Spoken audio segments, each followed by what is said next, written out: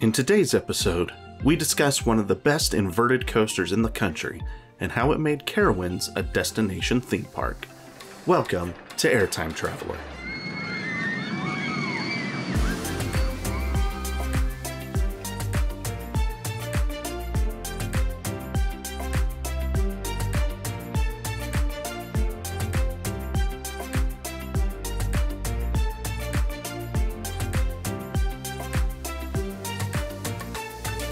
How's it going, everybody? Welcome to the Roller Coaster History Podcast. You are listening to Airtime Traveler. My name is Nathan Grace, and as always, I am joined by my wife and lovely co-host. Hey, I'm Haley Grace. And thank you for tuning into today's episode. How are you doing? Hanging in there. Hanging in there. We have a 4-year-old and a 6-month-old, and just life is crazy. I'm a stay-at-home mom for both of them, so it's just that. I think that sums it up right there. 4-year-old and 6-month-old. That's stay-at-home mom. It's a party. That's all you need to know. Yep. Oh well, thank you for the awesome response to the first episode of the season. That was awesome and crazy and all the things. Yeah, you all guys. The happy things. Yeah, already breaking the record for the most listens we've had in a month is pretty awesome. So, appreciate you guys in this. This is the second year in a row that you've blown the podcast out of the water with the season opening. So it's just exciting to see you guys enjoying the show and other people continuing to find the show over time. And it makes us happy to find to that people are enjoying it and that you guys are enjoying what we do here, because we have a lot of fun doing it. And this is what we do worth it, I think, too. We love what we do, but sometimes it's just, I don't know. It's hard for us to keep going if there's no one actually listening to us. Yeah. So.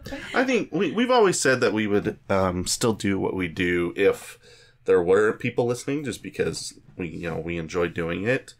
But obviously, the whole point of a podcast is for people to actually tune in and to enjoy what we have to share. So, we just appreciate the support and excited for the rest of season 3, and got lots of great stuff coming. So. Yeah, for sure. We also officially booked our first amusement park trip of the year. Woo-hoo! I guess technically our first trip was when we went to. I guess technically our first trip was Silver City a few weeks ago for the Fire in the Hole opening. But for getting technical, that wasn't even. We weren't even there a full day. That was kind of just there for the event. So this is the first trip we're taking to go to a park, and going to 2 new parks. And I think we mentioned it in the last episode, but it is now official. So we're going to be going to SeaWorld Orlando, and that will be both of us going to SeaWorld Orlando. Yes. And then the day after will be Busch Gardens Tampa. I will be spending a full day there. Haley will be there for a few hours. A couple hours. And then the full week after that, we'll be doing Disney with our family, the 4 of us, and then also my parents and my brother will be doing that with them. So, So obviously there will be 3 trip reports coming in the aftermath of that. 1 for SeaWorld, 1 for Busch Gardens, and then we'll do one to kind of encompass our whole Disney trip, because we've talked about Disney plenty on the podcast, and so we don't need to go into every single day in detail. We can just kind of talk about the new things or things that have changed since last time and stuff like that. So so we're excited. Like I said, 2 new parks. Neither of us have been to SeaWorld or Busch Gardens, and so a bunch of new coaster credits and Iron Gwazi. Very excited for that one. I am excited. So obviously there's other ones too. I'm excited for Montu and Mako and some other ones in there, but good stuff. Well, let's go ahead and jump right into today's episode. Before we start, I just find it funny that you, whenever I mentioned Iron Gwazi, you're like, I'm so proud of you. we were talking about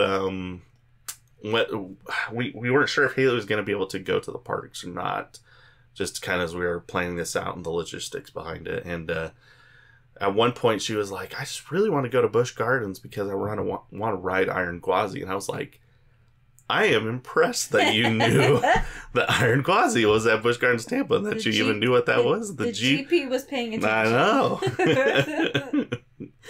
So, if you haven't, that's a good point. If you haven't listened to the show before. So, I am a roller coaster enthusiast and have been for a long time. My wife Haley is a member of the GP, or the general public.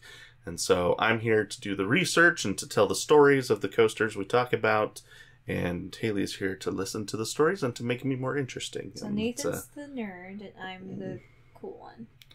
That is derogatory. Usually, you keep saying when you refer to a geek, a roller coaster geek, you're like, it's not derogatory. I'm just teasing you. When you say the nerd and the cool one, that is derogatory. You always tell me I'm the better half of you.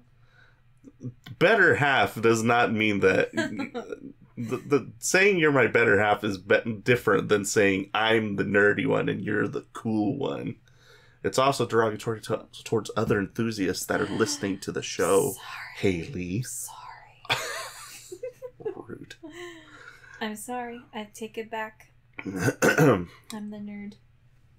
We can both be nerds. There's nothing wrong with that. Okay. All right. Well, if you want to follow along with today's episode, you can do so by going to our social accounts. We're on X/Twitter or Instagram.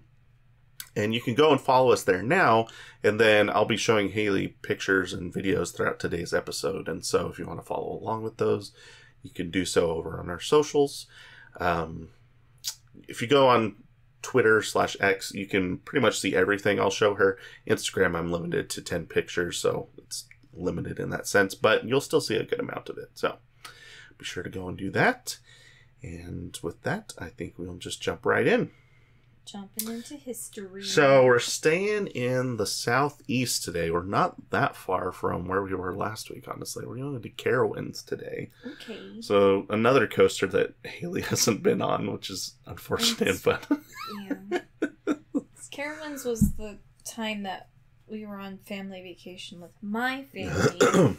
And I don't see him as often, so, like, I didn't want to go because I wanted to spend time with my family. Yeah, well, and I went with your brother, who, your older, not your older brother, but your older of your two younger brothers, yes, who does enjoy roller coasters. Meanwhile, your youngest brother doesn't. So not all of the family was going to the amusement park, yeah, so it was kind of like a split. Yeah, it was so, weird. Yeah, was so weird the two of us went and everyone else stayed behind, but anyway. So that was our Carowinds day, so that's why Haley hasn't ridden this coaster. But we are talking about Afterburn at Carowinds today. So Afterburn is their inverted coaster. Okay. So it's like Great Bear or Raptor at Cedar Point. Or have you done any other inverts besides Great Bear at Hershey? I'm trying to think if there's any others that you didn't do. Raptor. Mm-mm. Oh, Banshee. I guess you've done Banshee because that one has the vest restraints at Kings Island. Yeah. So, but you tend to stay away from the inverts just because you don't like the over-the-shoulder restraints. So, but you did do Great Bear, and you said that one wasn't too bad. So yeah, that one wasn't too bad. So Afterburn is the invert coaster at Carowinds. Okay. Opened in 1999, $10.5 million, 2,965 feet long, 113 feet tall, 62 mile per hour top speed, and 6 inversions. So pretty substantial. I think Great Bear, by comparison, I think Great Bear might be longer, but Great Bear only has 4 inversions by comparison. So they pack a lot into Afterburn's layout. So average 2023 wait time is only 14 minutes though. Wow, so, that's a short wait. Yeah. What's the capacity on it? Well, the capacity, all the B&M, well, not all the B&M, most B&M coasters have a capacity. There's like 32 seats per train, which helps with capacity a lot. So, generally speaking, the B&M coasters have shorter wait times than like an RMC or an Intamin coaster do. So, so that helps. But Afterburn also has been at the park a while. They've opened 3 other major roller coasters since it opened. So they opened we'll talk about it later, but they opened Intimidator, and then Fury 325, and then just in 2019 they opened Copperhead Strike. So those three are taking up a lot of people riding those three as well. So that kind of helps with Afterburn's wait time, I think. So. In the CoasterBot rankings, it ranks at number 61 in the country, which is pretty good.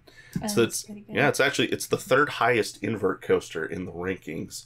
It only falls behind Montu at Busch Gardens Tampa, which is the one I'm excited to ride that one in just a few days. It's supposedly everyone says that one's the best invert in the country. So, and then the other one is Alpengeist, which is at Busch Gardens Williamsburg. So Busch Gardens killing it with the two best inverts in the country, and then Carowinds comes in at number 3 with Afterburn. So ranks ahead of other inverts such as Raptor at Cedar Point, Banshee at Kings Island, and Talon at Dorney Park.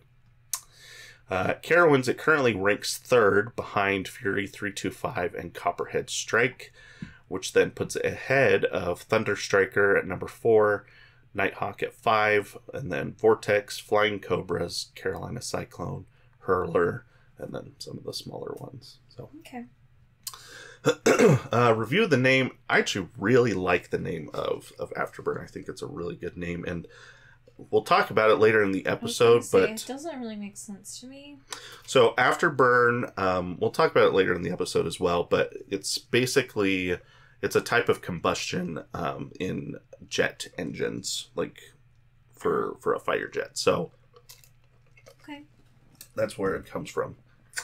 And we'll talk more about the name later, so I'll just leave that for later. It's I do think surprise. It is a surprise. Oh. I do like the logo a lot too. It's kind of interesting that I do like the logo. So this logo has been around since 2007, I think, and it doesn't feel outdated or anything like that. Like it still feels very modern, and like I don't look at this and I'm like, wow, they need to update that. Like it looks just as good as it probably did back in 2007 when it opened. So, or when they introduced this logo. So, review the paint scheme. So it's got like this almost white. Like when I first watched videos of the coaster, I kind of thought it was white, but now that I've seen it in person and as I've been looking at stuff through the episode, it's more of a silver.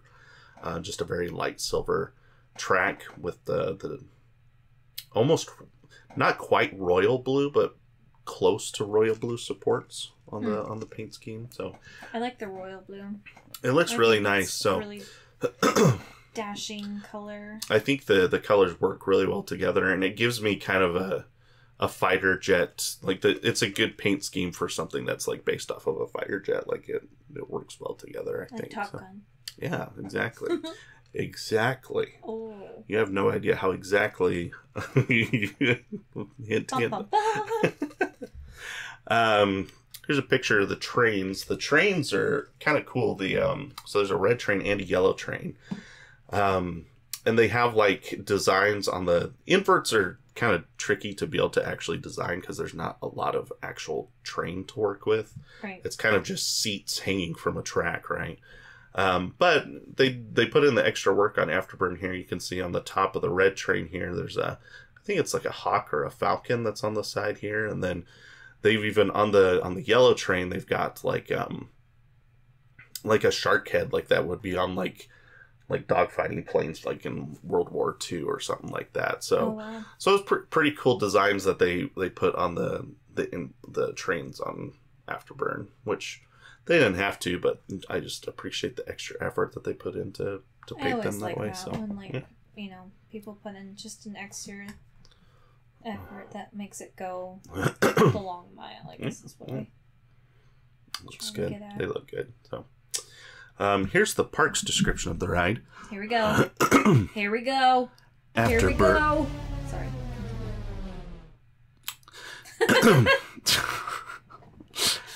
Afterburn embodies the high-flying speeds and gravity-defying maneuvers of a fighter jet. Full of action and unpredictable inversions, this coaster is a can't-miss for any thrill-seeker visiting the park. Introduced to Carowinds in 1999, Afterburn is the park's third tallest and fastest roller coaster. Riders fly through 6 inversions, including a space drop, a vertical loop, an Immelman, an actual maneuver used by fighter pilots, a zero-G roll, a batwing, a flat spin, and finally a spiral. Wow. It basically just went through the ride's entire layout there. It's pretty funny. Amazing. Yep. If you don't know, Nathan does that every single time he describes the coasters. Yeah. Every time. And it makes me laugh every time. I just think it's funny how dramatic some of these descriptions that they have on the websites are. So I think it's funny to introduce them as if it was like a movie trailer or something. Customer reviews. Background music for it too. We do. You don't listen to our podcast. You don't know that I do have background music for that section. Describe? Oh yeah. I do listen. Just like I don't know. I listen more like as a background noise for me. Gotcha. So there's music behind that every time we do it. You're such a dork. I love you. I also have special music for the customer reviews. Of course you do. Of course you do. 4.8 out of 5 on Google reviews. That's a pretty good rating. Again, I mention this every time, just a disclaimer. I don't pull like average reviews. I pull the reviews that I find interesting or funny. So 4.8 out of 5. This has really good reviews. Here's 1 star. Personally, I hated this ride because I've never really been big on roller coasters until recently. And this one was really rough and it gave me a bad head and stomach ache, and most of the people in the group also disliked this coaster. Seems unlikely that most people in his group would dislike the coaster when it has a 4.8 out of 5. But I don't know. It's generally liked, so it's just kind of odd that he would say a lot of people disliked it. But here's another 1 star. Way too intense. My legs were numb during the ride and I grayed out. There's no way this ride is allowed to operate with how intense it is. I seriously wonder how it is legal for a roller coaster to be this intense. Plus, it's rough. I got a huge headache from this ride. Make sure you avoid this ride at all costs. Wow. 4 exclamation points. Wow. Wow. Yeah. The funny thing is I don't even feel like Afterburn's the most intense coaster in the park. Fury 325 takes that for me. Like, yeah. I don't. I guess it just depends on your definition of intense, because as far as inversions go, clearly Afterburn is more intense, but Fury 325 is 30 miles per hour faster than this ride. So, I mean, what are you gonna do? Here's 2 stars. Overrated. My head got banged so much my ears hurt afterwards. So, sorry. Someone that feels like they probably would. That might be how you feel about this ride, depending on how much head banging you get from the over-the-shoulder restraints. So. Going over the head restraint, just because my head bangs like so much. That, like, I don't know. They should put vest restraints on all of the B&M coasters. Yes, please. Another 2 stars. This ride gives you headache and neck ache. So, same thing here. Here's one that just is 2 stars. Scary. And then like an emoji with like the zipper for a mouth. What? I don't know what that's supposed to mean. Scary, and I'm not saying anything else about it. Okay. My lips are sealed. This one just made me laugh because I'll just read it. 3 stars. If you eat spicy food and ride this ride, you may have an afterburn. Oh, gross. I don't know. I was going to say something else. I'm like, oh man, let's not finish this one. Yeah. 4 stars. Amazing ride, super fun, but the only negative is it's not very fun to go on twice. The thrill is the surprise, so if you expect what's coming, it's not as fun. Okay, let's break this down for a second. This individual is saying that a coaster is never fun again after you've ridden it one time. Because, like, I just... So, like, every coaster you can only ride one time. And then it's not a surprise anymore, so now it's not very fun to go on it anymore. I just don't understand the logic here. Can you imagine if that's how people, how everyone was? Like, You just like rode everything at Disney one time and you're like, well, been on that, guess never coming back. Never coming back here again.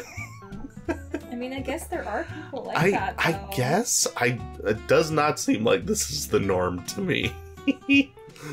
Oh. I mean, there's people that I've talked to that have said, I've been to Disney. I don't need to go back. I've known enthusiasts. Why? I've known enthusiasts that have been on the same coaster 1,000 times in the same year. That's pretty crazy. 1,000. 1,000. I don't know how I feel about that. That is crazy. That's a lot. Oh, so yeah, that's interesting. This one doesn't make any sense to me. 4 stars, still very smooth, but a bit rough. Oh. What? Those can't coexist. What are we talking about? I don't know. And then finally, this last one. 1 star, I hate roller coasters. Well, then you would hate Afterburn. That is fair. I hate roller coasters. Oh man, I like that one. There you go. There's your customer reviews of Afterburn.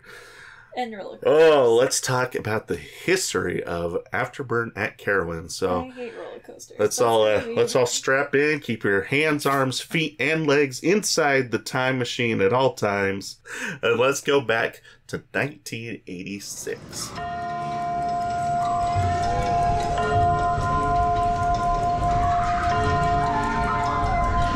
All right, May 16th, 1986.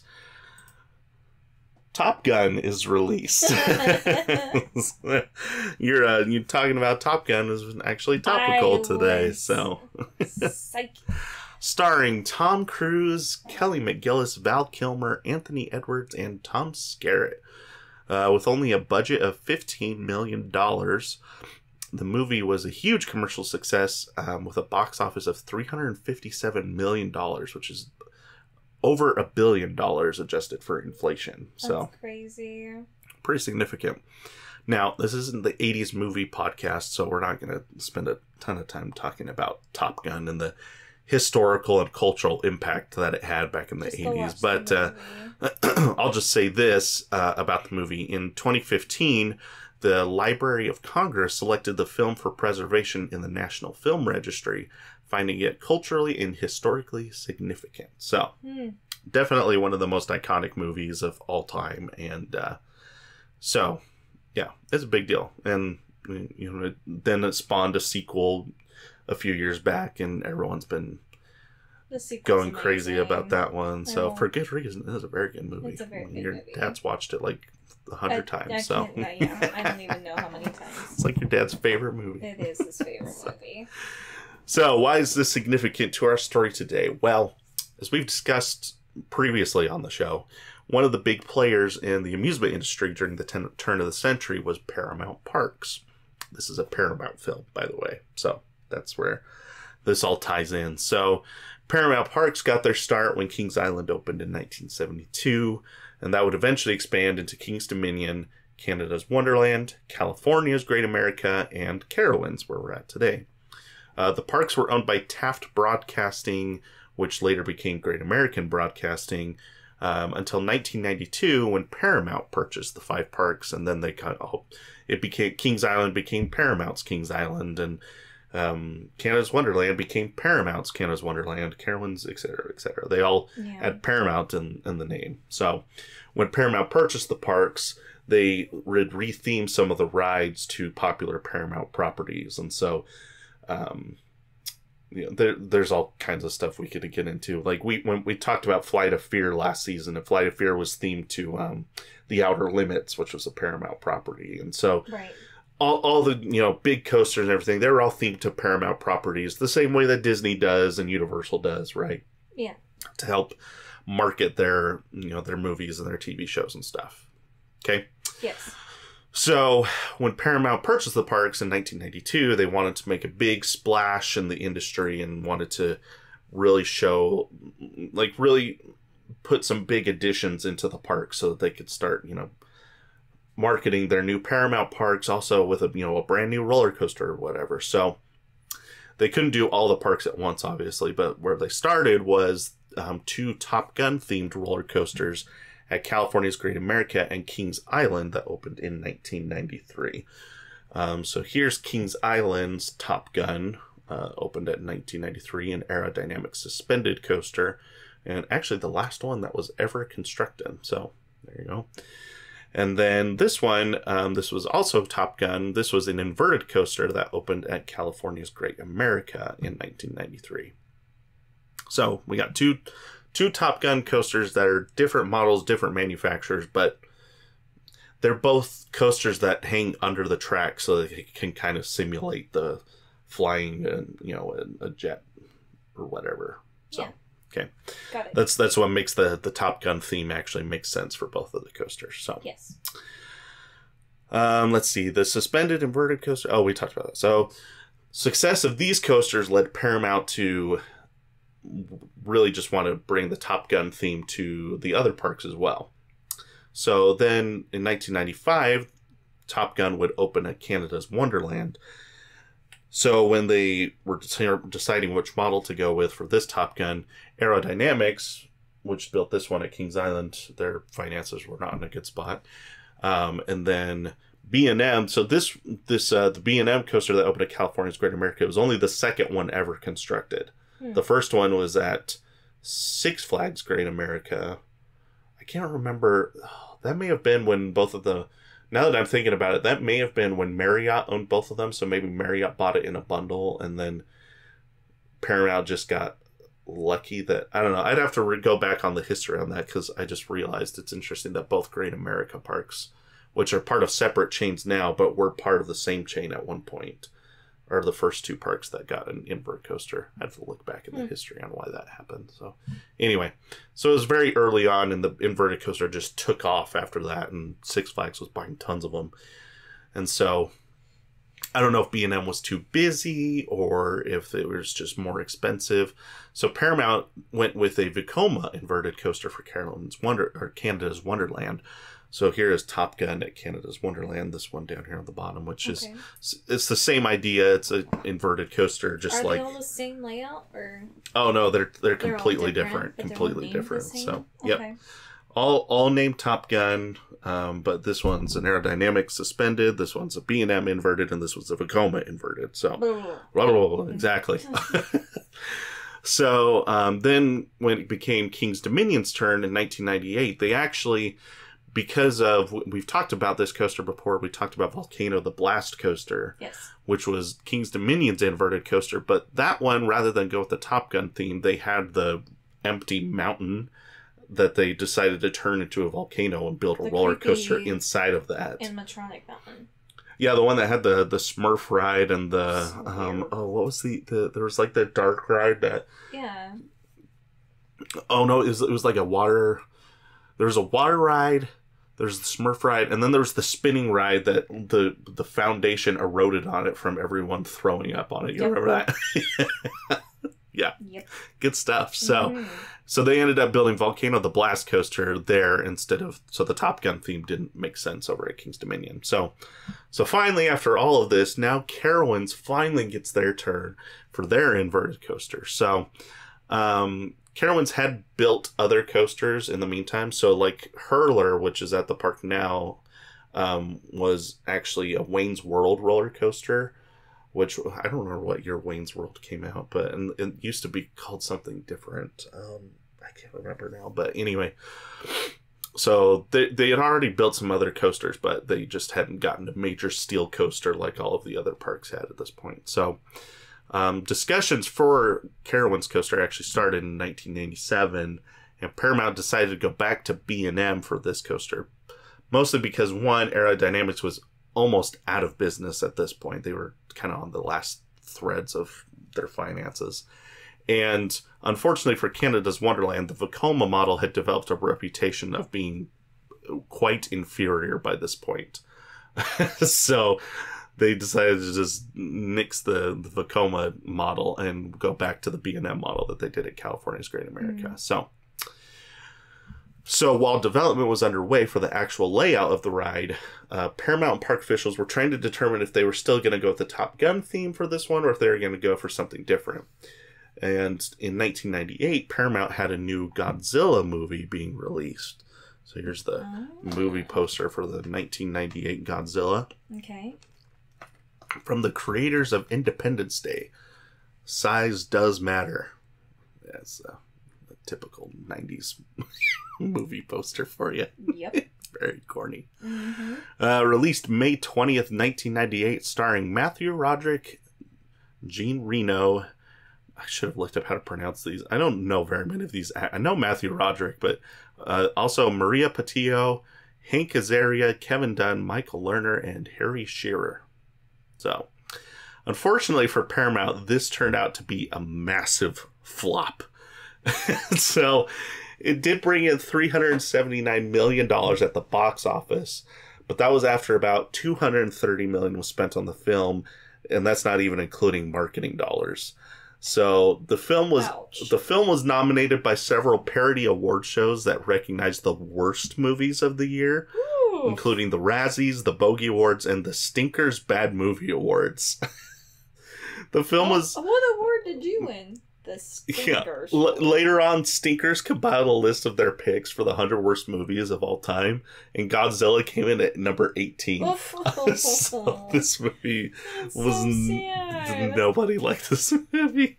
I feel bad for them. That's really sad. That happens all the time. So, the film was supposed... Doesn't mean it's not sad. That's still very sad. You can feel bad for them. Yeah. Most of the people involved with these movies make way more money than I do, so I don't feel too bad. Okay. The film was originally going to be the start of a trilogy, but that was canceled shortly thereafter, so not surprising. So, after they took Godzilla off the table, because they're not going to theme this roller coaster to this movie that everyone hates, Paramount decided to just go with the obvious pick. And so, on July 3rd, 1998, Carowinds announced Top Gun the Jet Coaster, a $10.5 million steel inverted coaster by B&M. So, here's one of the pictures from the announcement. It was originally called Top Gun? It was originally called Top Gun the Jet Coaster, which is different. All the other ones are just called Top Gun. But this one was Top Gun the Jet Coaster was the official name, which is kind of interesting. You know what song I think of whenever you say that? Top Gun the Jet Coaster. What song do you think? I'm leaving on a jet plane. Don't know if I'll be back again. Isn't that the... Oh, if I botch this, I'm gonna... What is it? No, I don't want to botch it, so I'm gonna look it up because I want to make sure. What are you looking up? The song name and who it was sung by. Oh, okay. So, interesting. So this picture was released... John Denver. Oh, there you go.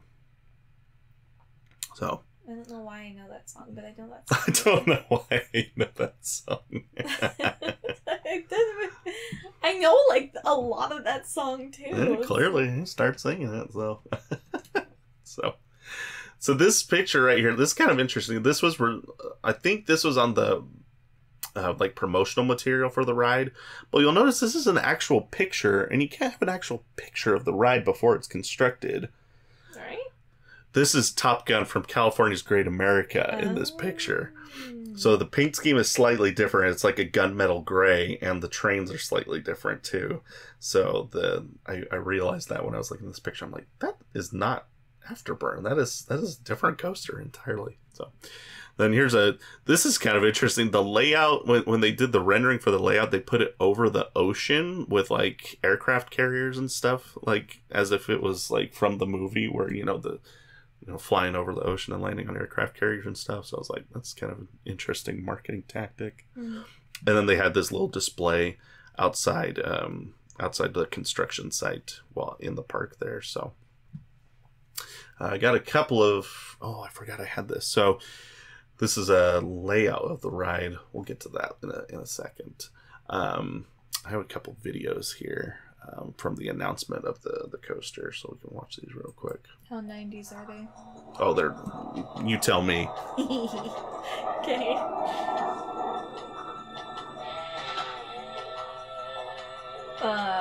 The music already.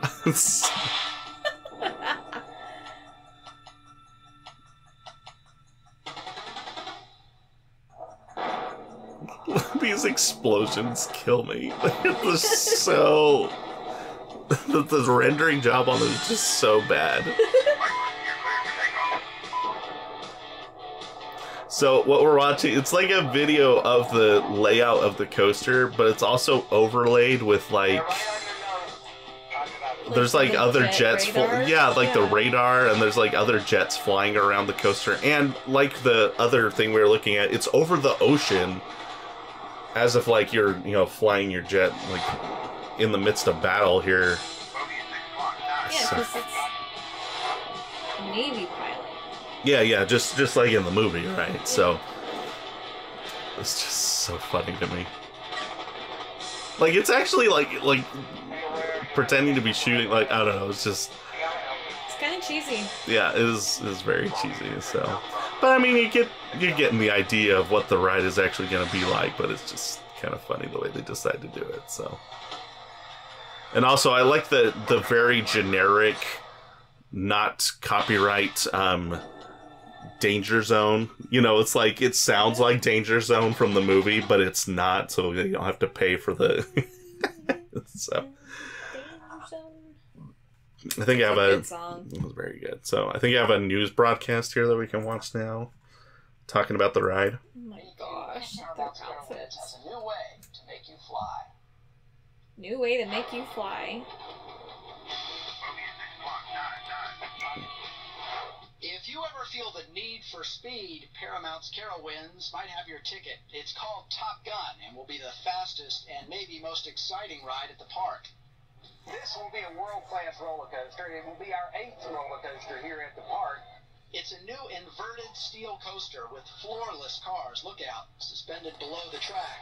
It's almost 3,000 feet long and will reach speeds up to 62 miles an hour. The project has been a well-kept secret. We've known about it for a while, and it's been hard to keep quiet about it because we're so excited. Watch out. Now, the new roller coaster will start rolling when the park opens in the summer of next year, if you could wait for that. I like Thunder Road. It's the classic roller coaster. I'll try that one, but that looks... I did the Vortex. If I could try that, I guess I could try that one once. You just got to time lunch right. Yeah, that's for sure. Oh my gosh. That's amazing. I love that. That's great stuff watching these old videos. So. You be careful. We don't know who. They're not old. I mean, this video is... I mean, we're older than this video, so, I mean, by me calling this video old, I'm calling us old, so... Oof. Oof. Bite your tongue. In the end, the park seemed happy that they ended up going with Top Gun as the theme, so... this is a quote from Steve Jackson, who's the director of maintenance and construction at the time.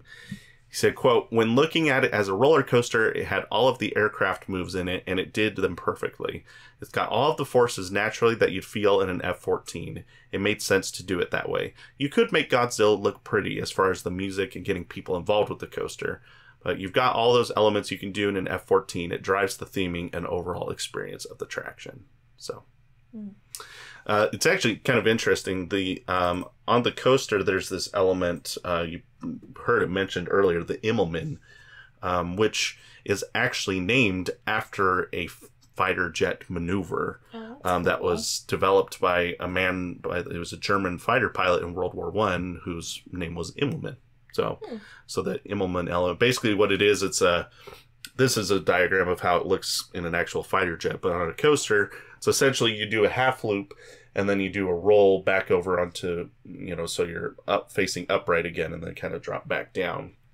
So this is the Immelman on Afterburn right here. So so you can find Immelmans on all kinds of B&M coasters all over the place. So it's a very popular inversion on B&Ms in particular, but also on other coasters as well. So, but it was just kind of interesting to have an Immelman on a coaster that actually was themed to a jet fighter. It's kind of come full circle. So, the coaster would require the removal of the park's Bayern Curve ride, which is this is Wild Bull here. So here's this sign says, "Wild Bull is closed for construction of our new Top Gun jet coaster. We apologize for the inconvenience." So, actually, I was looking at this. So these old Bayern Curve flat rides, They're kind of like a roller coaster, but it's powered and it just goes in a circle and has like one hill. There actually used to be one of these at Kennywood. So I don't know when it got. It looks kind of. Yeah, I don't know when it got taken out, but nowadays I don't think there's any that are operating in the U.S. right now, but Knoebels is building one right now, which is kind of fun. Which Knoebels, that's classic Knoebels to just build rides that don't exist anymore. Knoebels kind of likes to do vintage stuff at the park, which is pretty cool. So they had to close this, and the plan apparently was to put it into storage and then open it back up, but that just never happened for some reason. So I have no idea whatever happened to the ride. But did you say that there was one in Kennywood? There used to be. Do you remember what it was called? I don't. We could probably find out, but I'm curious now because wonder when it closed in Kennywood because it really does look familiar. If I remember correctly, because I looked at the list of them, I feel like Kennywood's has closed in the last 10 years. I was gonna say it looks like something I've been on. So it's possible, very possible. So, because they decided to put the coaster where Wild Bull was, some of the area that the coaster was being constructed already had been cleared, so that made construction an easier process. But the actual coaster, they decided to design the layout in a way that no trees were removed during construction. So here's a quote from the construction, actually. Watt Burris, the general manager, had this vision. He said, "We're going to tell B&M that they can build this right up there, but we're not going to cut down any trees. They have to work through them." So that was the whole plan, was like, whatever trees are there are staying. We're going to build this layout around the trees. And that's exactly what they did. So that's kind of cool. I haven't heard a lot of coasters that have done that, where it's basically just like, whatever trees are there, we're just going to work with it. So I like that. Another thing they did is they ended up building, where the coaster is situated, they were able to build it kind of on a hill, which makes it more visible from not just within the park, but also makes it more visible from the highway.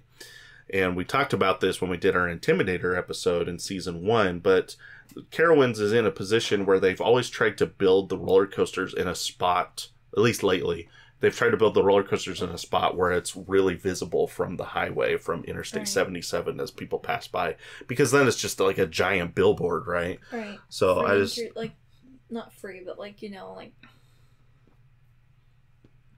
it's free marketing in a sense. Yeah, I see what you're saying. I was trying to say. Yeah, so here's a picture here. This is it was Intimidator, now it's Thunder Striker, but this one really is quite visible from Interstate 77, and we talked about that when we did that episode. But you can see Afterburn right over here is visible from the road over here, and that obviously Fury 325 is massive and is pretty much visible from anywhere. But so the coasters, they've tried to put them in a spot where people can see it from the road, and that gets people that are driving by just be like, "Whoa, check that out!" And gets people to at least people that are locals can see that, and maybe haven't heard about the coaster. I might convince them to go and check it out someday. So here's some construction photos from the ride. There's actually quite a few construction photos, which is pretty fun. Sometimes these coasters you don't get to see anything, but there's a lot of construction photos from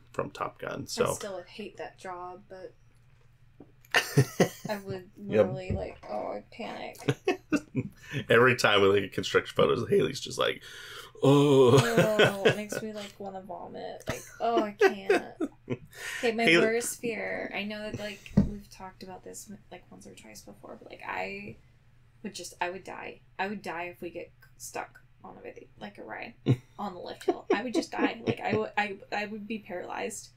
They would have to get a chain, a power lift crane to get me down, because you would be more comfortable with them lifting you out with a crane than walking downstairs. Maybe not. Okay, I was gonna say a really long time. Because if you get stuck right here, that's why this whole bottom section is here, is because if it gets stuck, then you can just walk down the stairs back to the station. Oh, yeah, you can just walk down the stairs. Well, if they didn't put that there, then you'd be dangling in midair, so... I do think that is preferable. Oh. That sounds so terrible. Yep. Haley hates hates Ferris wheels more than roller coasters for that reason. I do. It's like, and I've told Nathan this before, it's the constant motion that is okay for me. Like the roller coasters, if they just keep going, I'm not freaked out. If it's a Ferris wheel, will they stop? Oh man. Oh man. No thanks. I didn't find this out until I took Haley on a Ferris wheel, so that was a good time. I freaking panicked. It's terrible. It was a big one too. 200 feet, right? I think it was a 200-foot roller coaster. Or 200-foot Ferris wheel. So, construction went along pretty smoothly. By January of 1999, the coaster had already begun testing, which is perfect. That gives them a couple months to work out any bugs before the park opens in March.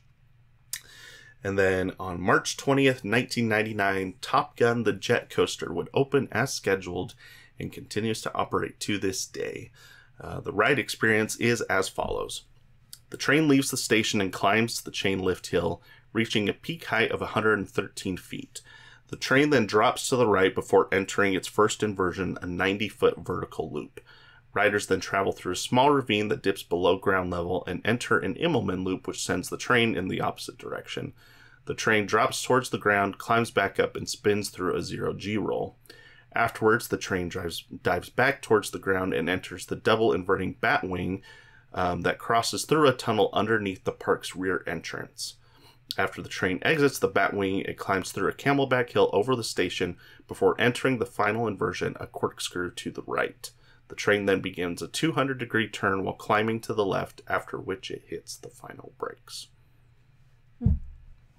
So have we talked about why it's called? Why it's not called Top Gun anymore? I thought we'll get to that. Okay.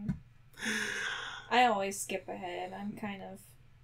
Haley gets impatient. She's like, I want to know what happens. Give it to me. These two pictures, I'm not sure about this picture, but I know this picture and this one are actually from opening day. Okay. So that's pretty cool. I like it when I actually have pictures from the opening of the coaster. Do you think they took pictures of Fire in the Hole opening day? You might have been in one of those pictures. It may have been in one of the pictures, so it's definitely possible. I actually did see one picture that I looked and I did see us, but we're like this big.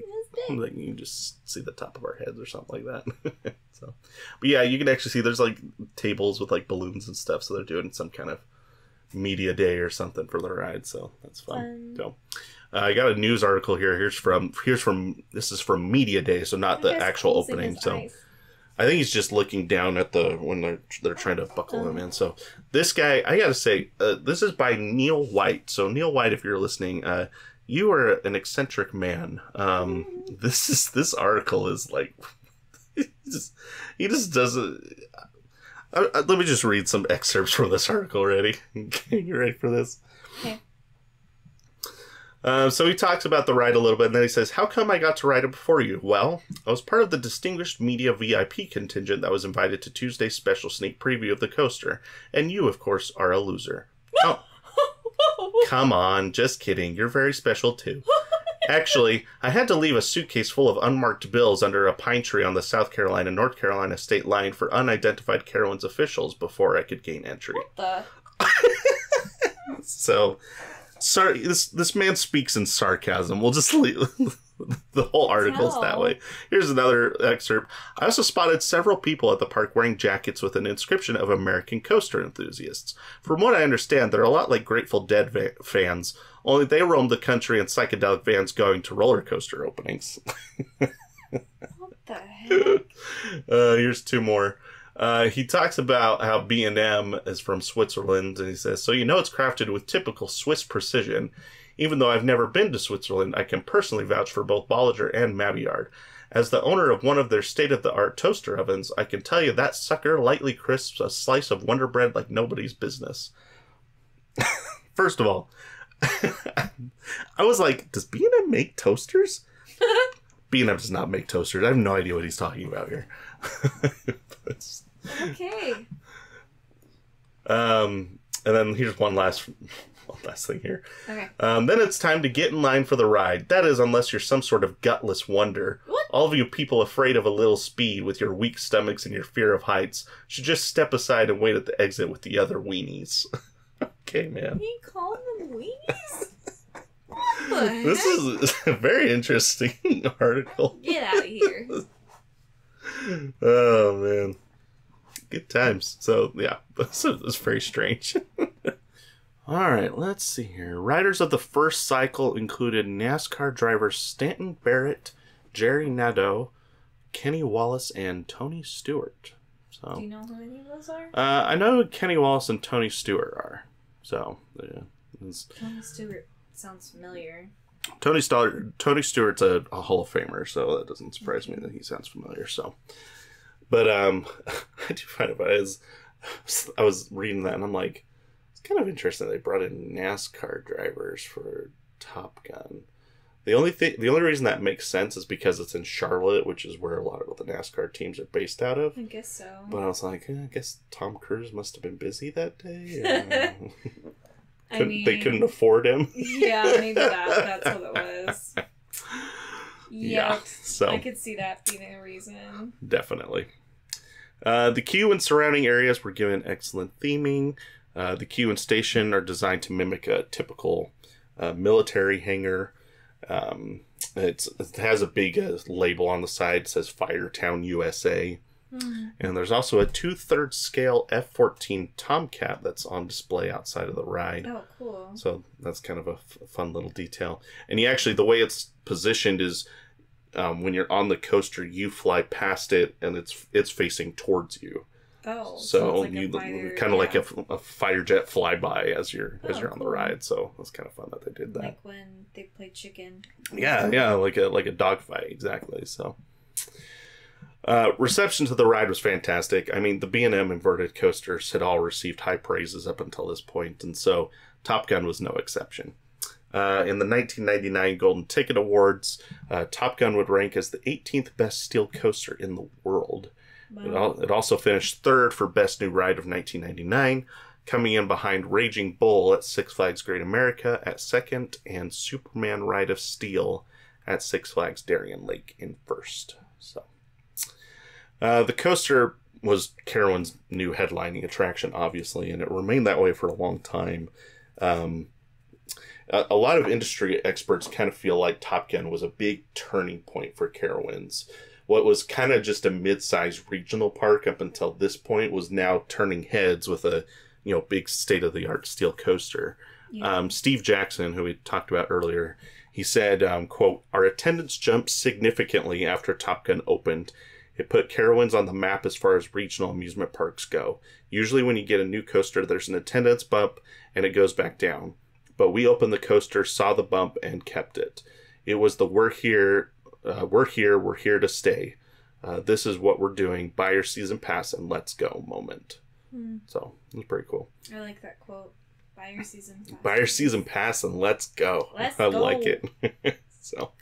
So the success of the new coaster drove up attendance, as he mentioned, and Paramount was encouraged to continue investing in Carowinds. And so that resulted in new family coasters being built in 2002 and 2003. And then they relocated one of California's Great America's big major thrill coasters to Carowinds in 2004. So they got a new coaster, in 3 straight years from 2002 to 2004. So they were obviously putting a lot of money into Carowinds, and I think that kind of all stemmed from how well received Top Gun had been just a few years earlier. So, yeah.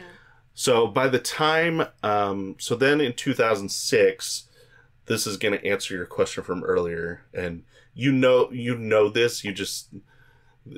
We haven't talked about it in a while, so you've probably forgotten this. But the reason the name change happened is because in 2006, they sold it, and then Cedar Fair purchases Carowinds, and so Paramount is no longer in the picture.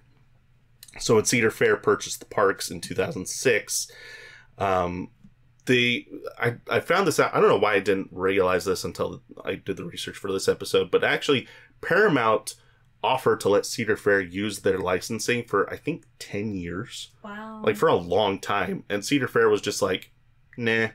Okay. They were just like, we're going to lose it eventually, so we might as well just, we'll just skip it for this. So that's essentially it. Okay. So by 2008, pretty much everything within the chain had already been rebranded. So most of the Top Gun coasters were renamed Flight Deck. So here is also this one. This is at California's Great America. It was also repainted red. I'm not sure why they made that decision, but so this is Flight Deck at California's Great America, and this is Flight Deck at Canada's Wonderland. Flight Deck is in reference to the surface that jets land and take off from on an aircraft carrier. Right, I knew that. Okay, so you know what that means. Yes. So, also at Kings Island, that coaster was also renamed to Flight Deck, but was later renamed to, do you remember which ride that is? Which one? So at Kings Island, it's the suspended coaster, the one that swings back and forth. So it was Top Gun, and then it renamed to Flight Deck, but nowadays it's known as... Very good. The Bat. Nice word. So when we do an episode on the Bat, we'll talk about why that happened. But so that coaster has had 3 names since it opened back in the 90s. But so now there's only 2 coasters named Flight Deck, and for some reason, Carowinds Top Gun was renamed Afterburn. So here's the new ride sign so you out. don't know why it was named Afterburn? So here's the prevailing. So because I did a little bit of research to see if I could understand why, and this is just rumor and hearsay amongst people that worked at the parks around that time. Okay. From what I understand, is when this all happened, Cedar Fair gave the parks the option of naming their Top Gun coasters Flight Deck or Afterburn. Those are the 2 options they were given. Okay. And I don't know why all of the parks chose Flight Deck, but from my understanding, Carowinds actually initially chose Flight Deck as well. But then there was some poor reception amongst test groups with the name. And so then Carowinds decided to flip, and Carowinds is the only one that went with Afterburn while the other parks went with Flight Deck. Which I don't understand, because personally, I think Afterburn is a way better name than Flight Deck. Like, and it's funny, I just saw people talking about Flight Deck on Twitter/X, like just a couple days ago. Obviously in no relation to this episode, because we haven't even talked about what our next episode is. So people on social media are just talking about it in general. But I saw someone say that, like, Cedar Fair has become more generic in some of their names, and someone's like, yeah, they named some of their coasters after, the flat surface on an aircraft carrier. So I was like, yeah, that's fair. So I think Afterburn, which actually has to do with the jet and not the surface that the jet is landing on, I think is a much better name. I agree. So, yeah, I agree for sure. So it's just kind of weird that Carowinds is the only one that went with Afterburn. There were rumors that California's Great America was going to switch theirs, but then that turned out not to be true. So I don't know. It's kind of interesting. So not much had to be done to retheme the ride, because it's still themed to fighter jets. They basically just had to remove anything that specifically referred to Top Gun. But there is an Easter egg that was left behind, is on the top of the station, there's like a big star that's up there. And you can see the initials TG on the star at the top of the station, obviously in reference to Top Gun. So. Yep. There's also an Easter egg on the fighter jet. The words Commander S. Jackson are below the window, a nod to Steve Jackson, who we talked about earlier. He was the construction and maintenance manager during the time the coaster was constructed. So, fun little Easter egg Carowinds did for one of their longtime employees. So, that's fun. That is fun. I like when they recognize people. Yeah, when they recognize people that actually work in the park. So, that's pretty fun. So after a couple years as Afterburn, Carowinds would open another B&M coaster, Intimidator, in 2010. We did an episode about Intimidator back in season 1. I think it was episode 10. So if you want to go listen to that one. That coaster nowadays is known as Thunderstriker because they didn't renew the Dale Earnhardt licensing that was previously associated with that coaster. So now Thunderstriker is the coaster that opened in 2010. And in some people's eyes, that kind of took the role of the new headline attraction at the park, even though Afterburn was still really popular. In 2014, Afterburn celebrated its 15th birthday by receiving a new paint job. From what I understand, they did consider doing a new paint scheme, which is what California's Great America did with their inverted coaster. Yeah. But ultimately, they just decided to repaint it the same colors, which I'm fine with. I don't think coasters necessarily need to be recolored when they need a new paint job. Now, if they were changing the theme of it, that's one thing. But, I think it's perfectly fine to just give it a fresh repaint of what it used to look like. So, I also have these maintenance pictures, which are just I guess it's just one picture. I wasn't really sure where to put this because it doesn't really have anything to do with the history, but I just found this picture of them doing maintenance on the trains. It was cool. And I thought that was kind of cool, so I just had to throw that in there just to see. So, Cedar Fair continued to see lots of potential in Carowinds as the years went on, just kind of the same way that Paramount did, as after Top Gun opened, like the park just continued to gain more traction, so they kept adding coasters, and I think Cedar Fair has seen the same thing. From what I understand, Charlotte is one of the fastest growing cities in the country, so I think that has to do with it. So I think there's just a lot of people moving into that area, which is helping Carowinds continue to gain traction and get more and more visitors. So, right. In the following year in 2015, Carowinds would open Fury 325, which is widely considered one of the best roller coasters ever built. And obviously, Afterburn and Intimidator took a back seat to Fury, as Fury is definitely the headlining attraction at Carowinds nowadays. Yep. It's pretty hard to argue with that. So, in 2019, they would also open Copperhead Strike, which is not too far from Afterburn in the park. I'm pretty sure you could actually see them from each other. And Copperhead Strike, I think, arguably is pretty easily the number 2 at the park in most people's eyes. So, but as we saw in the CoasterBot rankings earlier, Afterburn has actually overtaken Thunderstriker in the CoasterBot rankings. So Afterburn is pretty solidly in number 3 at the park, I think. Now, as far as the GP is concerned, that might be different because of Thunderstriker is more visible. Like it's not at the front of the park, but people see it as they're coming into the park. It's this massive red roller coaster that's pretty hard to miss, right? Right. And it also doesn't have over-the-shoulder restraints. It just has a lap bar. So I think it's, generally speaking, a more comfortable coaster for the GP. Right. Whereas Afterburn still has the over-the-shoulder restraints, and it's kind of hidden out in the trees. So I don't think it's as popular amongst the GP, but I think enthusiasts generally feel that Afterburn is better than Thunderstriker. That would make sense why the CoasterBot rankings have it in that order. So, also in 2019, Afterburn celebrated its 20th birthday, and the park even had a special birthday celebration. Cute. With decorations, a fighter jet filled with cupcakes. Okay. And Snoopy in a pilot outfit. So that's a fun little party. They put these banners outside of the ride, Afterburn celebrating 20 years of flight, which these banners hung outside the ride for the entirety of 2019, which is cool. That is cool. And then the park also buried a time capsule by the coaster that was to be opened in another 20 years, which seems to confirm that Carowinds plans to keep Afterburn around until at least 2039. So, obviously, there's no confirmation of that, but it just would be weird to have an Afterburn time capsule that is there longer than Afterburn is. Yeah. So, that would be weird. That would be strange. It would be a strange decision. But, so there's even the sign outside the ride that says, Afterburn time capsule, dedicated July 31st, 2019. Beneath this sign lies a time capsule containing memories, messages, and items to celebrate the 20th anniversary of Afterburn, to be opened 20 years from now in 2039. There you Last year, for Carowinds' 50th anniversary, they opened the new Aeronautica Landing section of the park, which we've talked about on the podcast before.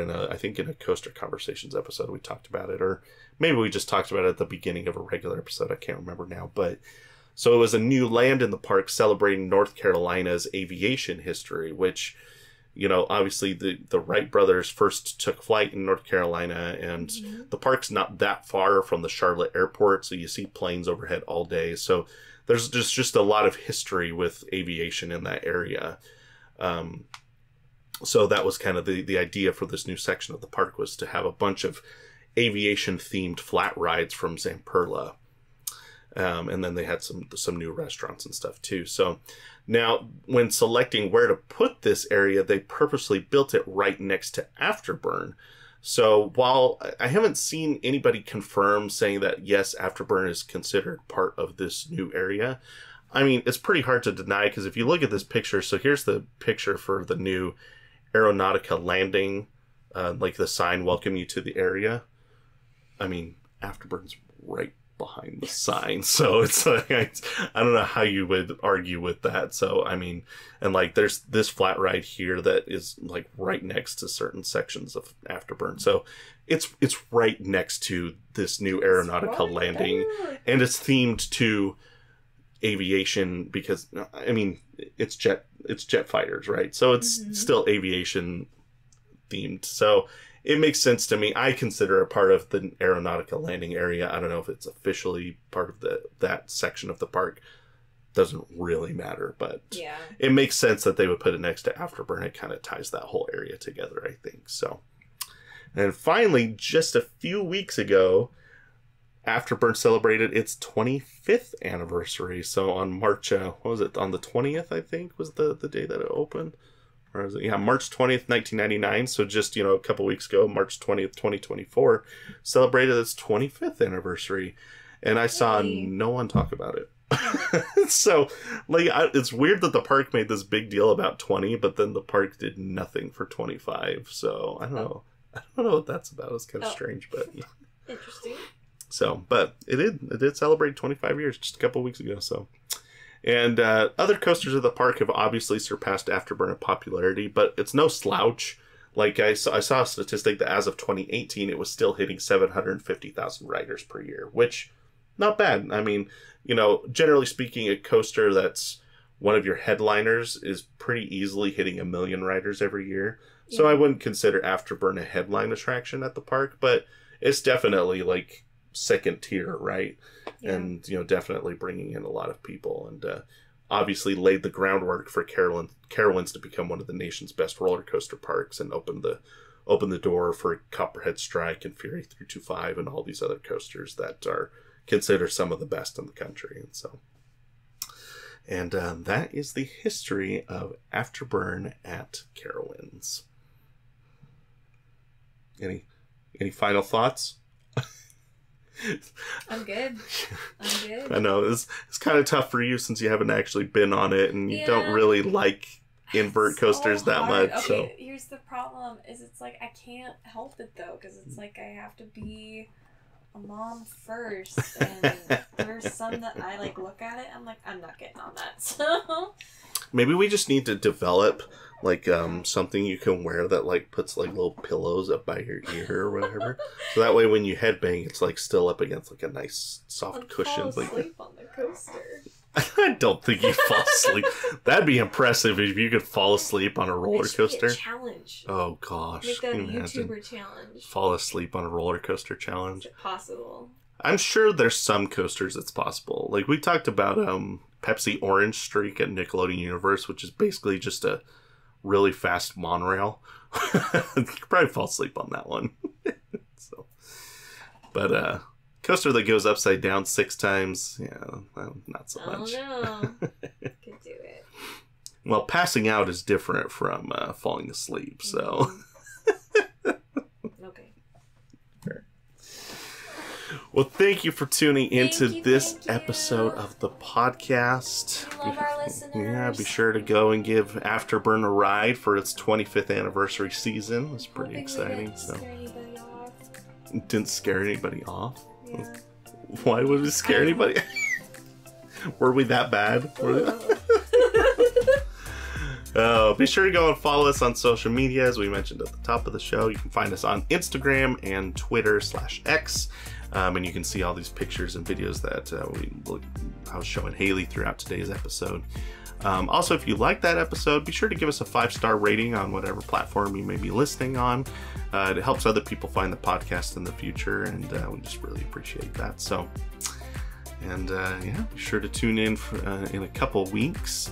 We're talking about another really famous coaster, and I'm not going to spoil it, but it's a big one. It's one that people have been talking about for a long time, and it's a record breaker.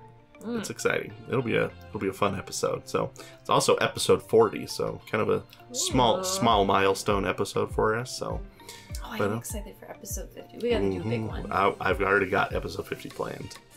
Wow. I've got a good one. Is it this season? It is this season. Yep. It'll be sometime in the fall, I think. We should do something special. Yeah. We'll figure it out. So I already know what coaster we're going to talk about, but we'll have to figure out how we want to do episode 50. So. Well, that is all we have for today's episode, and we will see you in the next one.